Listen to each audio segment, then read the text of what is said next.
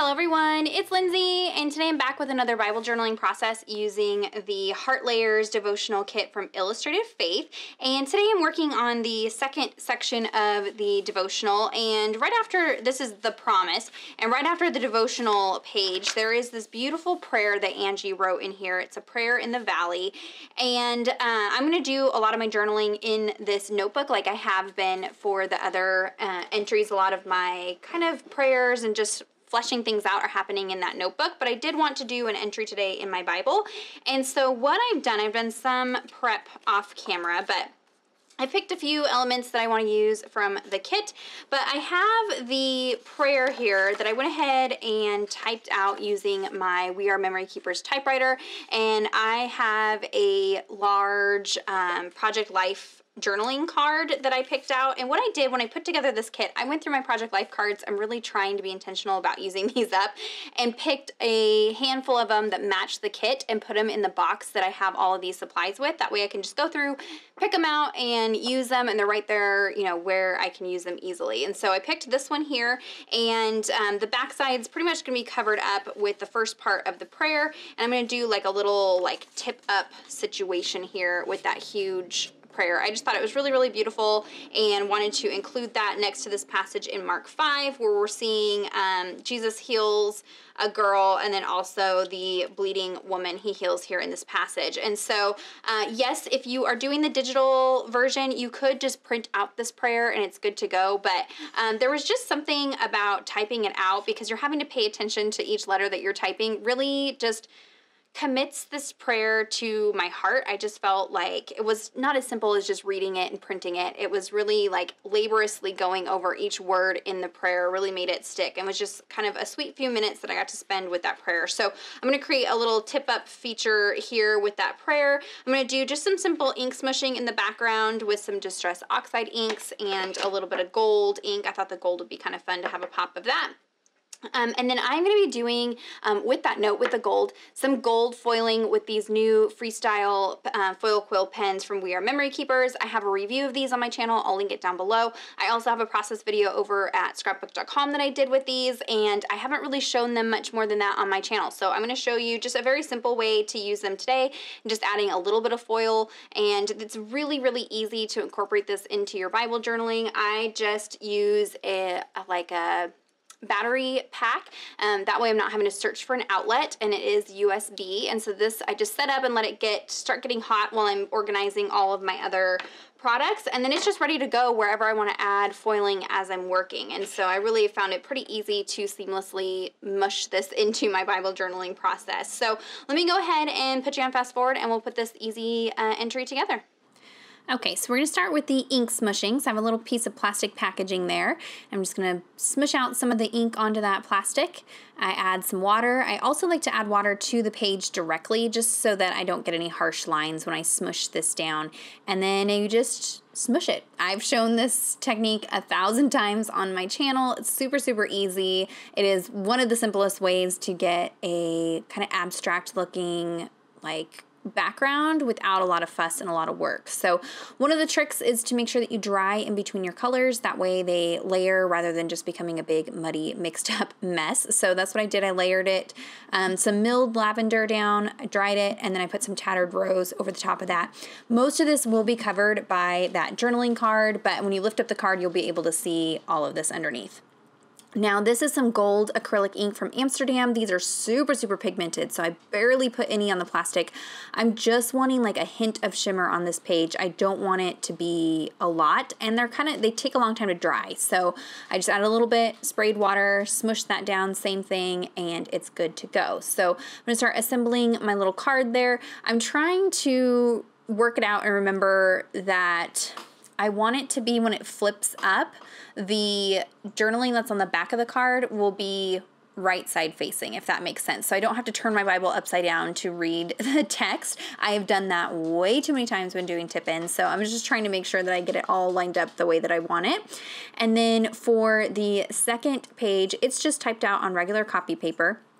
I'm adding a little bit of double-sided adhesive to the top, and then I'm going to adhere this down to the top of the page. Now, these cards are 4x6, which is just slightly wider than the margin of the illustrating Bible, and I didn't want to cover up text, so by doing it this way, all of the adhesive is up towards the top of the page, so I can flip everything up and still be able to see all of the Bible text, if that makes sense. And so I'll adhere that down here in just a second, but I'm going to work on adding all of the pieces to the card first. So I took a few of those hearts from the kit and layered them up and then just ran them through my sewing machine right down the center, and that way they're all adhered together, and with the vellum piece you don't have any like adhesive or anything like that poking through, and this way you can kind of fluff up the edges and kind of get a three-dimensional look with those hearts, and that's going to kind of hang off the edge of the card. And then those trees are from the sticker sheet, but I actually cut it away from the sticker sheet with the backing still attached. That way I could kind of play with it and position it and try to figure out where I want it, rather than, you know, peeling it off the sticker sheet and then having to like commit to something. So it allows me some playroom. And then this little strip here is actually the black and white spotty dot pattern that's on the bottom of the sticker sheet. So I just cut it and used it just like washi tape to layer up with those little trees there. So I'm just trying to keep it pretty simple. It doesn't take very much to embellish these cards. These cards usually have sayings on them or little like printed faux washi strips, like all kind of details. So it doesn't really take very much to add to it. This one has like a little label right in the center. So I took the Promise sticker and stuck that right down. And now I'm going to work on the little bottom corner here. So this is where I'm going to stamp that Great is Your Faithfulness, or actually I'm going to gold foil that Great is Your Faithfulness stamp. But I wanted to layer another heart behind that. So I've gone ahead and pulled out some gray Distress Oxide ink. It's not quite, what is this? Is this Hickory Smoke? It's not quite the right gray. It kind of matches the gray that's in the cards, but not quite the gray that's in those trees. So I did go ahead and pull out a white gel pen and added some little cross details just to kind of break up the solid color of that stamping, and just kind of tie it in with the hearts that are already on that card there. So here we're going to do the foiling. So I'm kind of measuring out my foil. Now, if you want details on all of this, make sure you check out that in-depth review video. It's very long, but I go in detail how to do all the different steps for this. And so I'm not going to slow it down or do anything like that. You can just check out that other video. So this is a heat reactive foil transfer that's from We Are Memory Keepers. So you do need to use the We Are Memory Keepers foils. And I just cut a piece that's the size of that stamp. I'm going to go ahead and adhere this down with some tape. One of the tricks to this foiling technique is to make sure that your foil is as tight as you can possibly get it. Mine wasn't as tight as it probably should have been, but that's okay. They also sell magnetic mats that you could use if you don't want to fuss with the tape, so I will link all that down below if you're curious about that. So I'm going to stamp on the top of the foil with some STAYS-ON ink, and this is just to give me a guide to trace. But because I'm stamping on a slick surface like that foil, you do want to use STAYS-ON or archival ink. STAYS-ON I have found dries a little bit faster than the archival ink, so I've kind of switched to using that. But that's going to be my guide, so now I can take my foil quill pen. This is the standard tip size, and I'm just going to trace that stamping. Now this video has been sped up about 3 times, so this is 3 times as fast as I actually trace over it, and I have found it's much easier to start from the right hand side of your image or your lettering and go to the left, so backwards from how you typically write. That way you can kind of see what you're tracing as you trace it, because you want to be very slow, very deliberate, and that way you get the best transfer possible. So here you can see I can lift that up, and it's just got this awesome foil detail at the bottom of the page. It almost looks like it's been letter pressed into the page. It's amazing.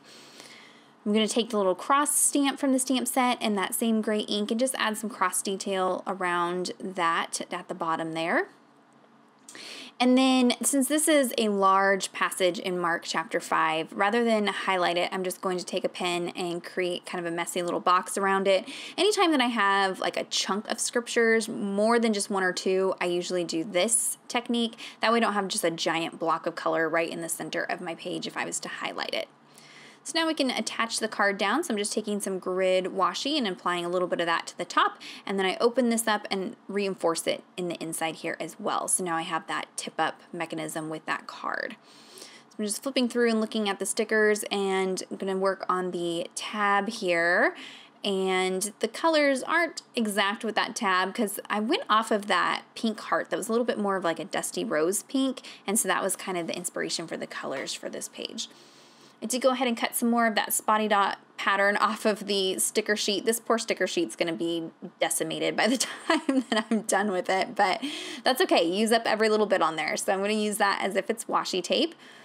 Use the layering heart washies that came in the kit and add a couple of those. I'll add some more on the card as well, just to kind of sprinkle hearts all over the place.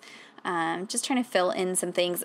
I always feel like pages like these are just too simple to do a video on, so I always end up feeling like I need to add more to it and continue to add more to it to make it worth having a video for. So that's kind of what happens with a little bit of this. So I did pull out the Today is the Date. This is a new stamp set from Illustrated Faith, and I've loaded up September 2019 on the stamp block, and I'm just going to leave it. So rather than doing the day, I'm just going to do the month and the year, and I'm going to leave it on the stamp block, and so it's ready to go on my desk every time I'm doing an entry through September. And there is a look at the finished page. That's it. Nice and simple. I have room underneath here, or if I want to come back and do some of my own personal journaling, I can, and it's kind of hidden behind that tip-up feature.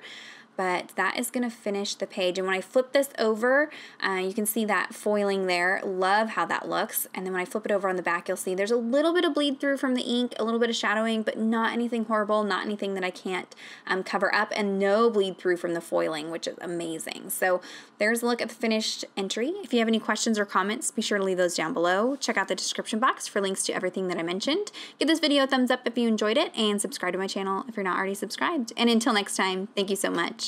Bye-bye.